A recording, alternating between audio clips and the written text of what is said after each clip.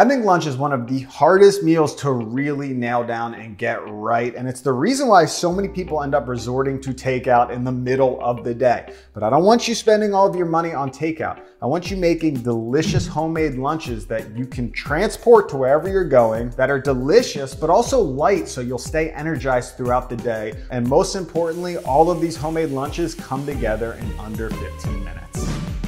So we're starting off with a dish that I've been trying to crack the 15-minute code on for a while now, and I think I got something that you're all gonna enjoy. We all know this dish right here, chicken and broccoli, one of the most popular takeout items, at least in the US, because sometimes you're just craving those flavors. Your body just needs it, but what your body doesn't need is the takeout version. We want a homemade version and we want it quick. And you know, in this series, I try to make pretty much everything completely from scratch. So you might be wondering, how am I gonna make rice under 15 minutes? Impossible? Voila. Finally, I figured out how to make rice under 15 minutes, and it's pretty damn good. This right here is a pressure cooker or an Instant Pot. And what I'm gonna do is take 2 cups of rice, give the rice a quick wash to get off some of that starchy water, into the pressure cooker with 2 cups of water, so that's a 1-to-1 ratio, plus a little bit more. And I'm gonna set that on a high pressure cook for 4 minutes. That's all you need. It's gonna take about 3 minutes to come up to pressure, then it's gonna cook at 4 minutes under pressure, then I'll release the steam and just let that sit there and it'll be ready to go once the rest of the dish is done. Now, 2 more things to do very quickly. Get some type of saute skillet, preheating on a low heat. Fill up a little saucepan with water. We're gonna blanch our broccoli in here, so just get that on the burner and bring that up to a simmer. So since this is lunch and this dish can definitely be a bit heavy, I'm switching out the chicken for tofu. Plus I have a chicken dish coming later on. I've got some firm tofu here and I'm gonna cut it into about 1/2-inch slices. And this stuff still has a lot of moisture. So I'm gonna take a clean dish towel. You can use a paper towel as well. Get it in that dish towel and get as much moisture out of that as possible. Then we're gonna salt and pepper both sides. And at this point, my pan is nice and preheated, so I'll get some oil in there and start frying that tofu on one side. I'm gonna chop up my aromatics while, oops. So this just beeped. Our 4 minutes is up. So what I'll do is I'll release the steam. Boom. And I'll just let that chill out. How you doing? While this is frying, I'm gonna chop up my aromatics, really simple. Fresh ginger and garlic. Smash, smash. Slice through the garlic, slice through the ginger, and then I'll dice these together. Running my knife through them until they're super fine. Or fine enough for a 15-minute meal. Reserve that. Now we'll work on the broccoli. Slice off the florets. Boom, boom, boom, boom, boom, boom. Small piece, big piece. We'll cut the big pieces in half so they're even with the small pieces. Now about half of this is good stuff. It's kind of like asparagus. There's a point where it gets tough. That's compost or chickens. And I'll just slice around this. I love broccoli stuff. Veggies prepped. All we really need to do is the sauce at this point, but these are ready to be turned. Oh yeah. It's all about that medium low heat. You don't want to burn them. Just nice and crispy. We'll let that cook for another 4 minutes and we'll work on our beautiful brown sauce. Now disclaimer, do not be discouraged if you don't have one of these pantry ingredients. This right here is by no means traditional, but really a good Chinese brown sauce. It is just some combination of what you have in your pantry. We're gonna go 3 spoons of soy, 2 spoons of Chinese cooking wine, 2 spoons of hoisin, a spoon of honey for some extra sweetness, 1 spoon of sesame oil. Now it's important to bulk this sauce up a bit. I'm using some chicken stock, 1/4 cup to 1/3 of a cup. It's something you can't skip out on. Well, I guess you could if you want your sauce to be liquidy. About 1 spoon of cornstarch. That's gonna thicken everything up when it hits the pan. Boom, there's your brown sauce in like a minute. Okay, now when that sauce is done, these should be perfect. And oh, that just flipped over to show me that it is perfect. Wow. You can see I've got some residual oil in there. If your pan is dry, add some more oil. But we're gonna fry off that garlic and ginger. And we'll take this, not with one hand like an idiot, right into that water to blanch for like 2 minutes. Back for more. And finally, once that's nice and toasted, right in with our sauce. And that should thicken up pretty quickly. Watch this transformation. Here we go. Boom, look at that. Turn that down, broccoli blanch, nice and green. Slice up our tofu. Quick side note, the first 3 dishes, I'm gonna be saving 1 ingredient that is gonna create a leftover final dish. So for this one, 1 piece of crispy tofu. You'll see that later. Boom. Just need 1 thing. Let those seeds rain. Go, good. We're done. Let's check on this rice. All right, the moment of truth. What do we have under the lid? 15-minute rice. Oh, all right, not bad. Slightly overcooked. I would say take that lid off maybe at 10 minutes. And don't let it steam for that long. I'll take that, and I will improve next time, I swear. So I've been back on the intermittent fasting, so this is the first thing to hit my belly today. So we've got breakfast, and we've got lunch, and dinner. Could be breakfast, lunch, or dinner. It's a good way to break a fast. My goal with this dish was to create something that was just as flavorful and umami packed as the takeout version, but much lighter. And I think I accomplished that because nothing about this dish right here makes me miss takeout at all. And it's made in 15 minutes. Good stuff. So I like getting outside in between recipes because I need to rejuice a little bit, gain my energy back, plus I can take care of a few chores. And there's a few updates around the house. First one, look at that.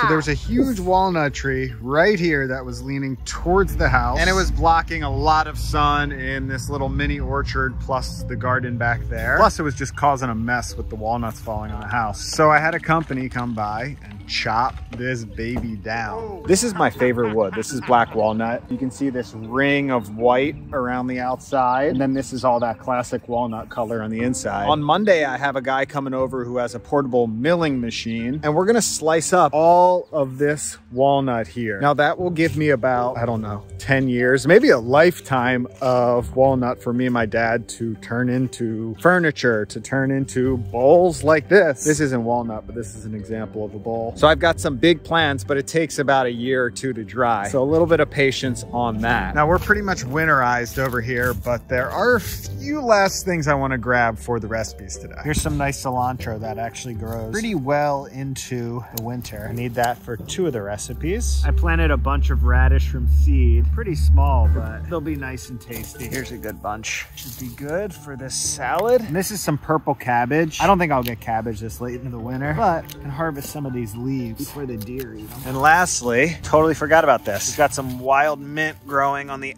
outside of the bed. That will be perfect for the last recipe. All right, not a bad winter harvest.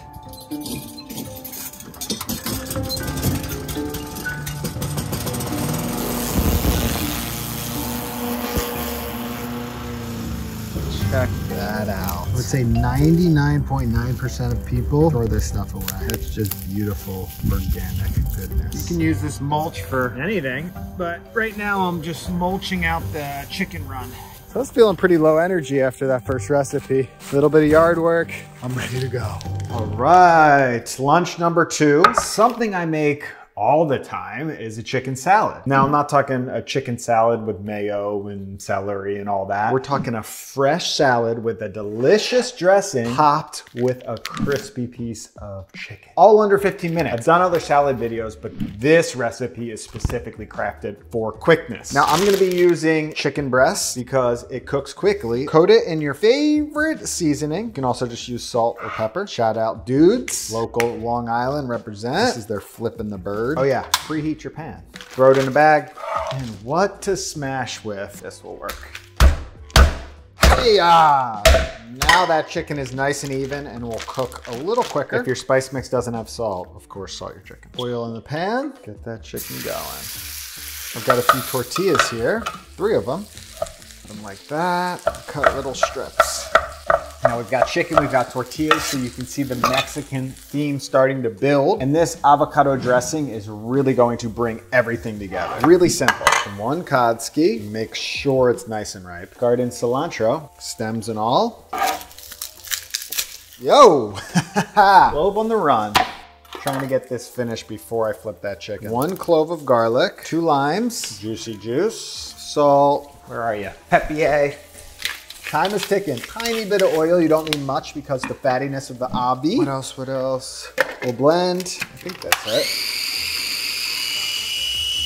So this right here is pretty much just a really creamy guac. Turn it into a dressing. I'm just gonna add water. Super flavorful, nice and creamy. One of my favorite quick dressings. Just in time. Look at that. Now we've got our tortillas. All we have to do is chop up our salad ingredients. Radish from the garden. Rattle through those. Boom. Cucumber. Cut it in those spheres, whatever you call them. So the chicken, if you just push it and it feels nice and firm, should be cooked through. Just let that chill there. We're not gonna cut into that yet. Now all this flavor, boom, boom, boom, take advantage of that. Strips. If you need more oil, just a tad, boom, boom, boom, and we'll just fry that up. I've got some of these pea shoots. Place those up. Nice crunchy romaine. Shred that. Mix.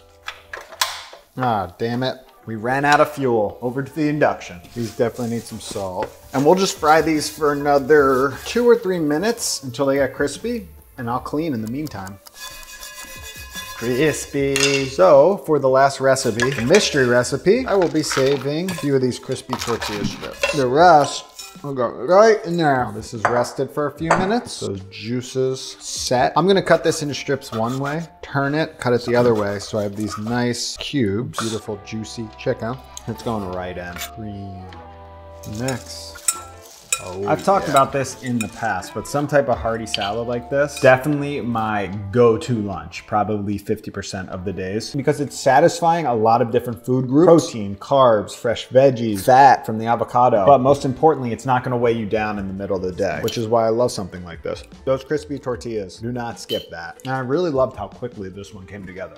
So this next one I've been making a lot recently. Actually, last night, I honed it in just a bit more. It's a peanut noodle and it works great as dinner, but also a wonderful leftover dish for lunch the next day. And to get this dish rolling, we've got to do 2 quick things. Fill up a saucepan with water for your noodles. Get that on the heat. And then any type of saute pan will do. This is a 10-incher. Get that on like a medium low. All right, now let's make this sauce, which is so easy and very forgiving because all of these flavors are powerful. Obviously, your peanut butter, first ingredient. 3 fat tablespoons of that. I've got some sambal right here.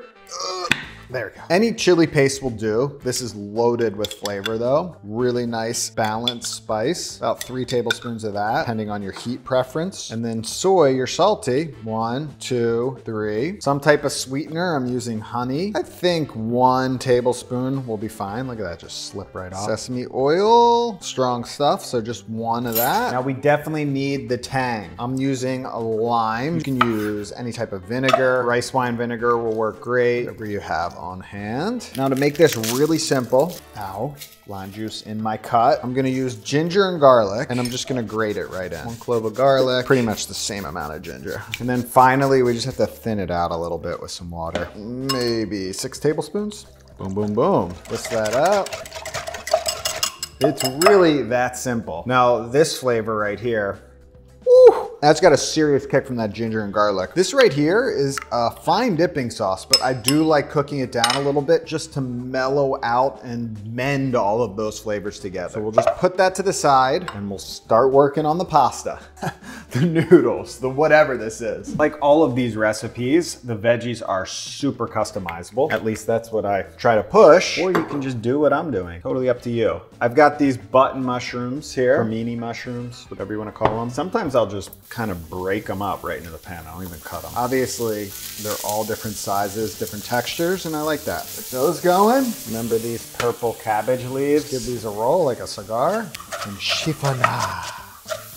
Boom. So I'll just cook these for about another minute until they get some nice color. Then I'll go in with my cabbage. All right, let's talk nude skis. I've got some soba. I love the combination of soba noodles with a peanut sauce, but the sauce is so versatile. Any noodles are gonna be great. Got some rice noodles right here. Those would work. Ramen noodles, any type of wheat noodle, whatever floats your boat, my friends. These only take 4 minutes to cook, so I'm gonna hold off on them until I would say the sauce goes into this pan. You can see some nice brownage there, some crispy bits. That's what I'm looking for. Purple cabbage leaves. Hiya!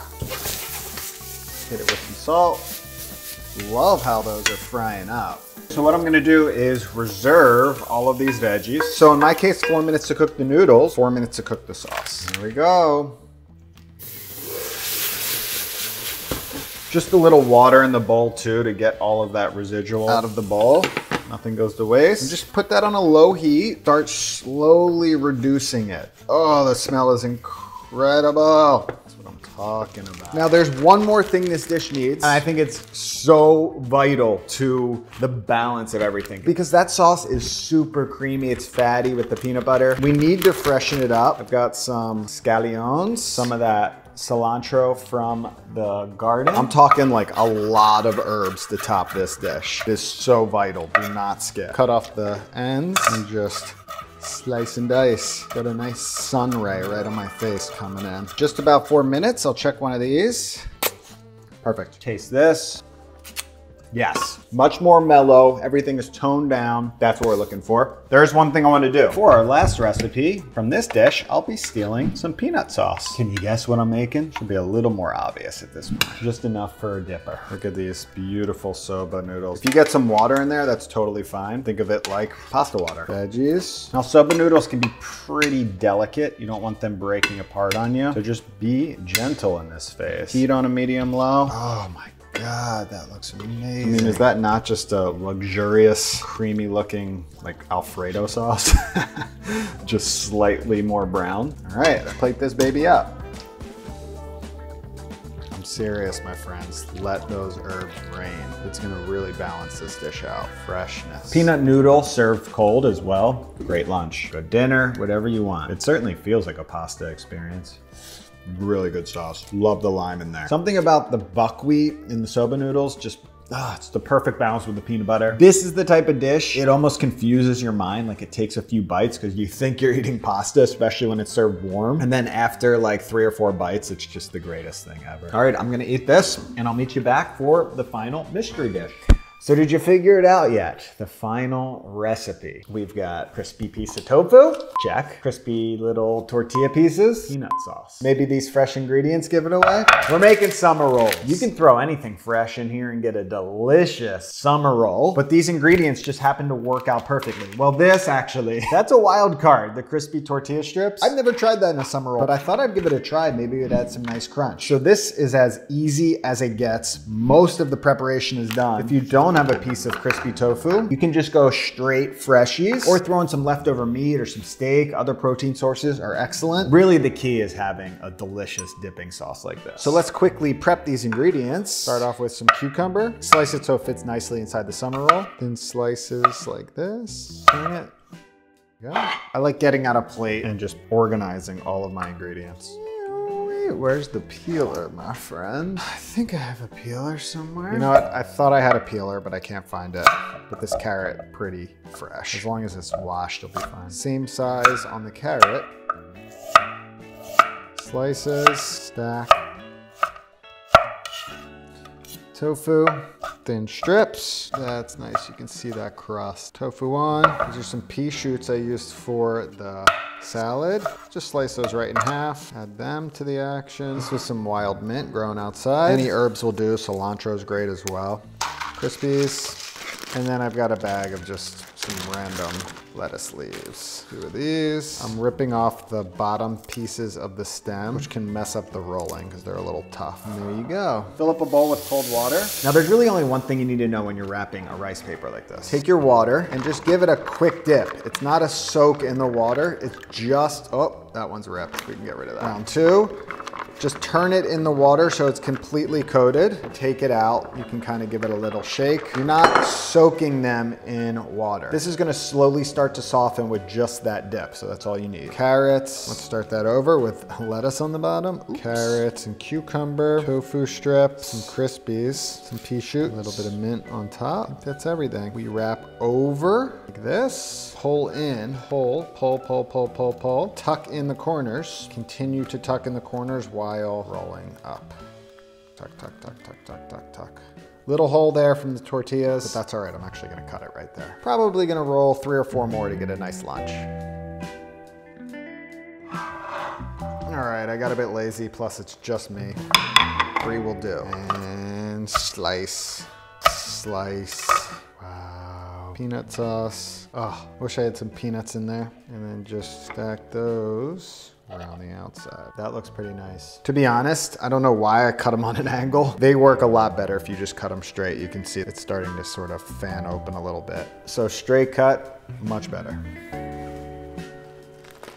Not for a second does that crispy tortilla feel out of place. It's a great textural element. You could do that with like a little crispy wonton strip too. I find that lunchtime is, for me, the best time to consume raw ingredients because they burn quickly. They don't weigh you down, they just give you good energy so you can continue on doing your work, whatever you're doing. And a summer roll is one of the best ways to consume raw ingredients. Like trick yourself into consuming all of these raw ingredients. You throw a little peanut sauce in there, wrapped in this rice paper. It's just one of the easiest ways to eat a salad, and they're so tasty. Again, these are some of my go-to lunches, but they work great as dinners as well. If you want to see more 15-minute dinners, 8 more recipes right here, all crafted to come together in 15 minutes.